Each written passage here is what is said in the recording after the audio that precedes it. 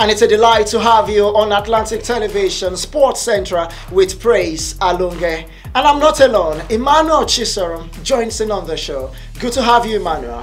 Good to have you, Praise. It's been a good weekend of football, and I'm happy to be here. Well, if you're watching at this time, welcome to the show. And we'll go for a short break now. When we come back, we'll take our stories. Stay with us.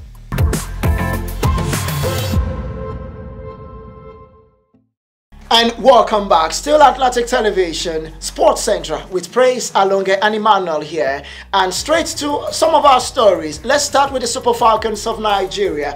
As it stands, Nigeria will take on Japan on Thursday in a friendly game. Emmanuel, are you looking forward to this game in a big way? Yeah, of course, definitely. I mean, any friendly, the Super Falcons, one thing I'm happy with what they've done so far is that they've had very good friendlies in preparation for the World Cup. They had one against the US and now Japan. Japan is a heavyweight when it comes to female football. Absolutely. So I think these friendlies are better preparation for the World Cup. It's a good one. I don't look forward to the results. The results might go in our favor. It could also go in favor of the Asian ladies. But it's a very good friendly with a decent opponent. Good one.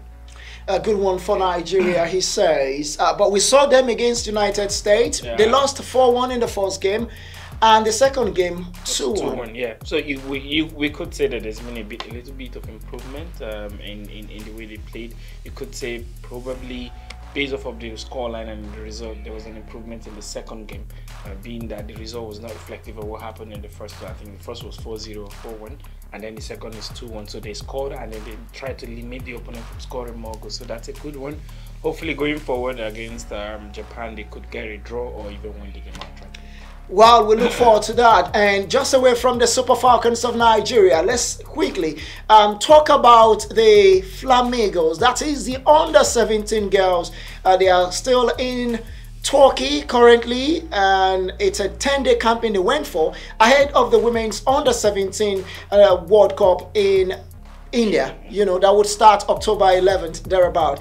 For Nigeria, we're going to be playing against Germany, against Chile, and then New Zealand. They played a friendly game. Nigeria won against, you know, a Galatasaray women's team. But this time around, it's going to be a different ball game entirely at the World Cup. Absolutely. But when you look at the group Nigeria is in, these are nations that take female football seriously. Look at Germany.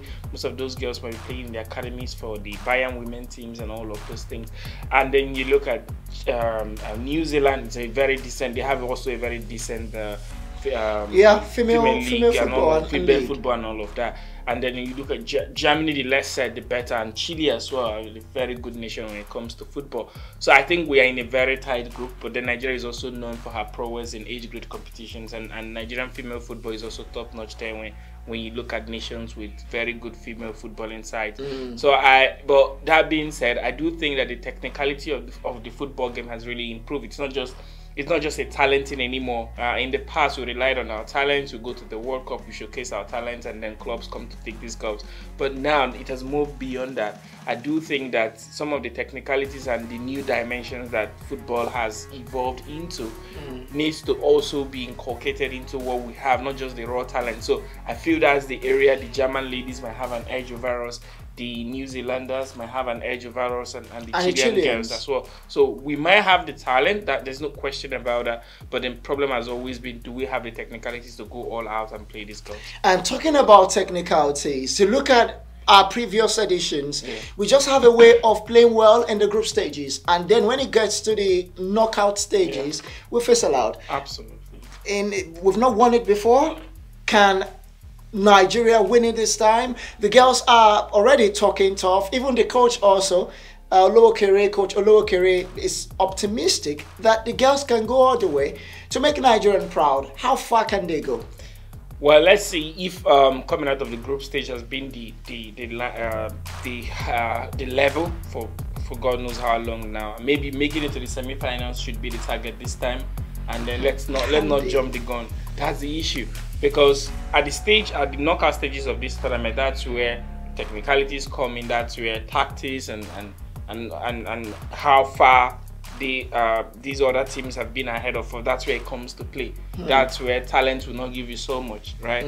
So let's just see if we have worked on these areas of our game, the technical aspect of our game, going into those stages of the tournament will not be a problem. But if those issues have not been resolved, I think it's going to be a problem. Away from the camp of Nigeria now, let's go to the Confederation of African Football, CAF, where CAF has reopened bid for the 2025 African Cup of Nations, according to report.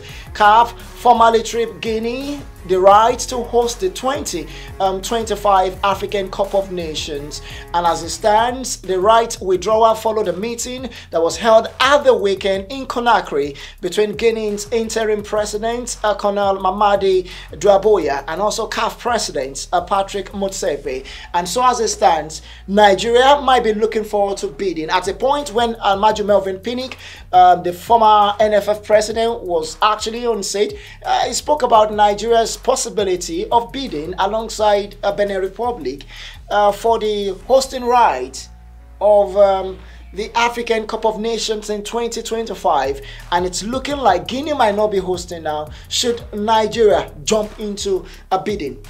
I don't think that Nigeria is ready for that right now. Why not? I mean, other countries have hosted in Africa. Yeah, but then when you look at the security situations in those countries, I don't think it's as volatile as what we have in Nigeria. So I think CAF considers all of these things as well. You do not want to risk life and also risk diplomatic relationship with countries by allowing that. I think let us settle what we have going on here, and let us also invest heavily in football infrastructure in this country. Then we can say we have the moral justification to go bid to host tournaments. But is it just, don't you think we can I mean, it's still going to be like a co-host situation between Nigeria and Nigeria? By the way, I consider it as an insult to co-host with Benin Republic. With due respect to them, we shouldn't be doing that. I honestly think so. And the reason, I think we've co-hosted once with Ghana, right? That was 2000. Yeah, exactly. But then I don't think we should co-host with Benin Republic. Come on, Nigeria. No, we shouldn't. I think we've got what it takes to host when we are ready. I think everything, what do you need to host? Stable, security-wise, it should be stable. Then you should also have a football infrastructure and all of that. And also with the way Nigeria is structured, you need to spread the tournament across the geopolitical zones so that the games will be held everywhere. Almost everywhere. Southeast, southwest, south, northeast, northwest. So when you look at all of these regions, so is there any region that you don't have a security blemish or something? There's none. So we need to fix that, and that has to be with the new government or anything, or this current government. Once that is fixed, then we can then go all out to say, let us now host as a nation, not how do we put it now, not bidding to host alongside Benin Republic. I just don't see that. Oh, okay. We'll go for our fourth break, and when we come back from this, we'll talk about some foreign stories. But do join the conversation. Go to our social media platform, add your voice, and drop your comments for engagement. You've listened to all we've talked about. Do you think Nigeria should bid for the African Cup of Nations?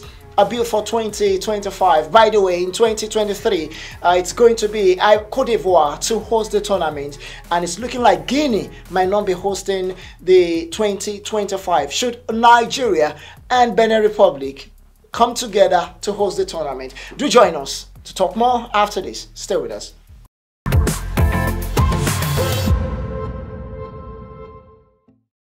Welcome back. It's still Atlantic Television, Sports Central, and I'm Praise Alunge. And on the show, Emmanuel Chisoremoso is here. And away from Nigerian stories, while you keep your thoughts in, let's go to what happened at the weekend, particularly the Premier League, where great results came out for some clubs. Maybe not the best of moment, but not to worry. Before we talk about the results that came out at the weekend in the Premier League, let's also look at just a game tonight quickly. We'll talk about it. Leicester City against Nottingham Forest at the King Power Stadium in Leicester.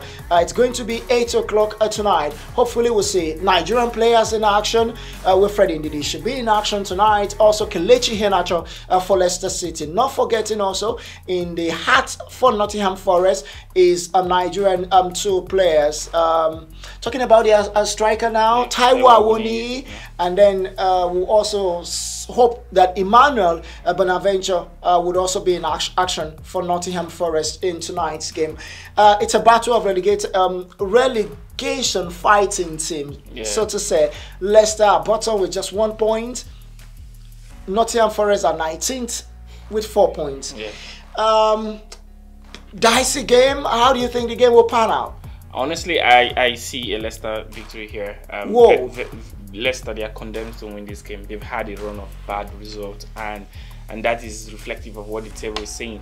And I do think that if Brendan Rodgers, in as much as I don't blame him for the misfortunes of Leicester, if he doesn't win this game, he might just get the sack.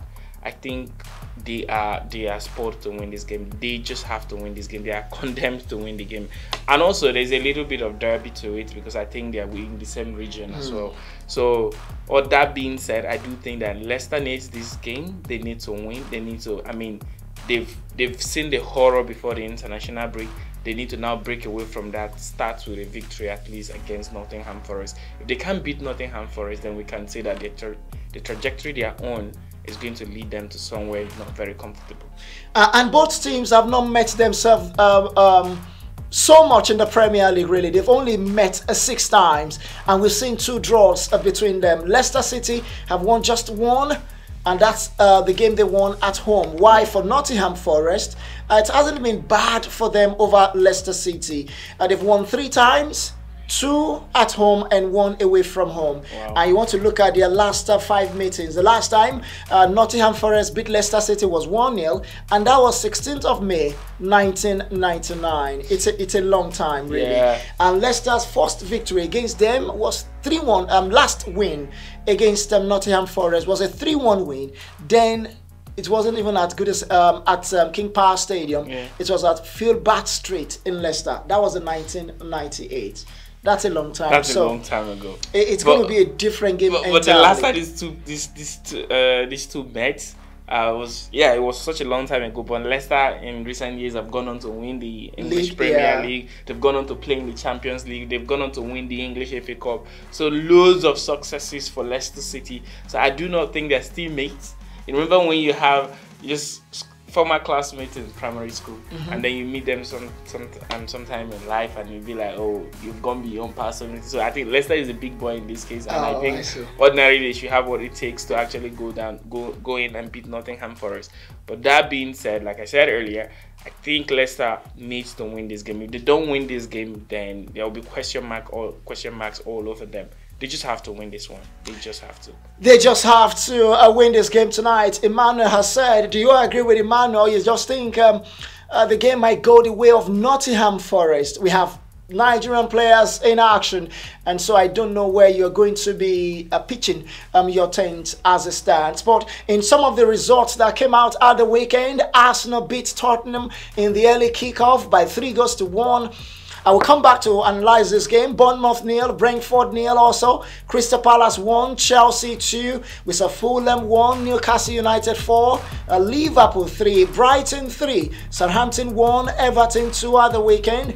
And West Ham United beat Wolverhampton Wanderers by 2-0. Wolverhampton Wanderers coach was sacked as well at the weekend. On Sunday night, we saw Manchester United lost to Man City. Man City 6, Manchester United 3, and Leeds United played 0-0 against Aston Villa. Emmanuel, let's get back to Arsenal against Tottenham. 3-1 win.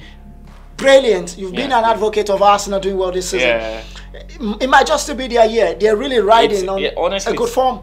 Honestly, Praise, it's looking like their year, and the way they play is a testament to that. Actually, I think yes, Arsenal has actually been on a good run of games even in the past, but then the way they are doing in this period just goes to show that there's something more to this side. And I've always said that the only problem to that trajectory is going to be the fact that they're in Europa League and they do not have squad depth. So if they had made 2 or 3 more signings in before the closure of the summer transfer window, probably we'll see an Arsenal that will even go all out and win the Premier League without too much of a worry. But that being said, I do think, other than the fact that they have issues with squad depth and the fact that they're in the Europa League, I do think that Arsenal so far is a team to contend with. They've been doing so well. They've been doing brilliantly well. They've been playing very good football. Even in the game they lost against United, I think they played really well as well. And the statistics show that they played really well. But they just lost that game because United were a more pragmatic side. But that being said also, I do think that Arsenal this season, and I fancy them to beat Liverpool because Liverpool... I was coming to that because their next game is against Liverpool. Exactly. And we saw what Liverpool played against Brighton. But again, Absolutely. Brighton has been good this season. So you don't want to take anything away from them. Took all 3 points from United at Old Trafford. First game of the season. Incredible with their coach who is now with Chelsea. And now, it is not easy, even in the poor state of form that Liverpool has got to go to Anfield and get a result. It's not easy. Brighton has done that. Or you fancy Arsenal to beat Liverpool? I fancy Arsenal to beat Liverpool because Arsenal is confident with what they are doing.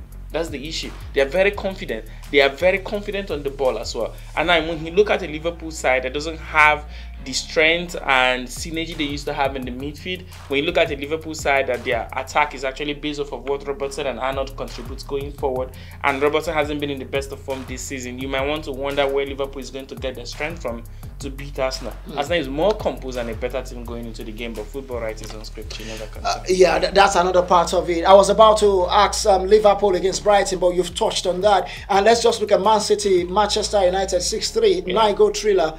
A massive game. Absolutely massive game. Manchester City had a very good first half, incredible first half, and that was all they needed to win the game. But somehow United came back in the second half. Yes, it was not enough, but then they put up a very good fight. So for one, I think a lot of Manchester United fans will say, yes, we lost this game. Yes, we didn't really play well in the first half, but there are positives because this is a coach that's been with us for 5 months, and this is a coach also that has been with new players barely 3 months. 6-3 is a big score line. I've always argued a United standpoint. United is struggling. United has considered 6 to City before under Alex Ferguson. But has United considered 6 this season? I mean, I'm not sure. No, they've not actually. But the United has considered. I mean, this is not worse than going to the London Community Stadium to lose 4-0 first half to Brentford. Well, I agree in that context. Yes, last season also, Manchester City beat United 4-1. Absolutely. So, and this is a crop of players that have just been with this manager for 5 months, as against a crop of players that have been with the manager for 5 years and they've built a synergy and they have a puzzle. All they just need to do is to take out and put back in. So there's a lot. The differences is massive. I actually think that going into this derby, City were the better side. They were ready, and also this is their best game this season so far, I think. And also one positive to take from that is that United caused them to do the extra push, and doing the extra push gave them 6 goals, and that's wonderful, fantastic. And still talking about that game, well, one man was not necessarily one man, because 2 players scored hat-tricks for Manchester City in that game. Haaland was on the score sheet, scoring 3 goals and providing 2 assists, and also Phil Foden, who scored a hat-trick in the game. But Haaland makes the headline for sure because he's scored hat-trick consecutively for Manchester City from home, and is the first player to score 14 goals in 8 matches, beating Michael Owen's record of 48 games. You know, to that's just massive. He's been a beast in the Premier League this season. Absolutely, and a lot of teams are struggling to curtail with him. He's a menace, in fact. But I do think that I'm not too quick to jump onto the Manchester City and Erling Haaland bandwagon, and the reason is this: I think the season is still very much early, and I do think games will come in hard and thick. I do think that the competitive stage of the Champions League will set in, and I do think also the competitive stage of the English FA Cup will also set in. The Carabao Cup is also there to play, and I know that when the relegation battle starts, it's also going to be a very difficult one for big teams, because these smaller teams will want to take points. So everybody will start taking in the hard tackles and all of that. So the Premier League is a bit dicey. Yes, he's proven himself in many leagues, but you cannot compare those leagues in terms of their competitive nature to the Premier League. The Premier League has got But he's 6 done teams. He's done it in Salzburg, Moody, Yeah, Salzburg. the difference is that in the Dortmund, in the Austrian and league, then Premier League. yeah, I understand that, but in the Austrian league, there are about a team or 2 that can win that league. In the German But league, in the Premier League, as it there are about stands, 6 teams. it's not well. Yeah, those 6 that's teams, always they've not- what people yeah, think. But again, in the last 7 years, it's been one team and the other. It's been in the last 7 years. Yes. I think it's been in Or the in last the last 7 5 years. years. In the last 5 years, it's been a mix of Liverpool and City and Chelsea in the mix. Maybe probably City, Liverpool, City. I don't think City has won it 3 times stretch. I think 2 the break, Liverpool wins and all of that. But then even when you look at those games, you find out that there were about 4 teams in contention for the title. 1 dropped out. Well, it's always like always like that. But you think Haaland will not Bundesliga. continue with this momentum? It is difficult because this momentum and this standard is set going into his Premier League career is a bit dicey for him. And I know that football fans are highly inconsistent with their feelings. For the standard he set for himself, if he drops a bit, the narratives will change. And I hope he's got the skin to take that, because the negative press from the English media is coming. What do you think? Do you agree with Emmanuel? As it stands, he has scored 14 goals in 8 Premier League matches this season. Haaland seems to have taken the Premier League by storm, and he scored many goals, really many goals in his career. For country, 22 goals in 23 matches and over 170 goals in his club career in about 212 matches. That's super staggering, you would say. But Emmanuel believes he will still drop. Do you agree? And for matches in the UEFA Champions League, we'll see Bayern Munich against Victoria Pleasant, Liverpool will take on Rangers, FC Porto, Leverkusen, Inter up against Barcelona, Marseille, Sporting CP, Ajax against Napoli, Club Brugge up against Atletico Madrid tonight, and Eintracht Frankfurt versus Tottenham. These are some of the games just to look forward to. But Emmanuel, which of these is the biggest game? Inter, Barca? You think it's going to be Frankfurt against Tottenham, or Ajax, Napoli? Just quickly. I think Ajax, Napoli. Inter, Barcelona is one-sided. I think Barcelona will win that game. Honestly, Rangers, Liverpool is going to dust Rangers, I guess. Even though they are in bad form, I don't think Rangers has anything to pose as danger to them. And on a final note, let's talk about Formula One. Well, it's disappointing for some, but Max Verstappen was left rowing an incredible mess weekend at the Singapore Grand Prix after his hopes of sealing the World Championship at the Marina Bay Straight Circuit faded with a series of mistakes. And that's the size of the show. We do thank you for watching. Do well to always visit our social media platform. Make sure you like, forward, and also share all our comments and praise and Emmanuel. Thank you once again, Emmanuel, for coming. Thank you so much. Appreciate and it. have a wonderful time. See you next time.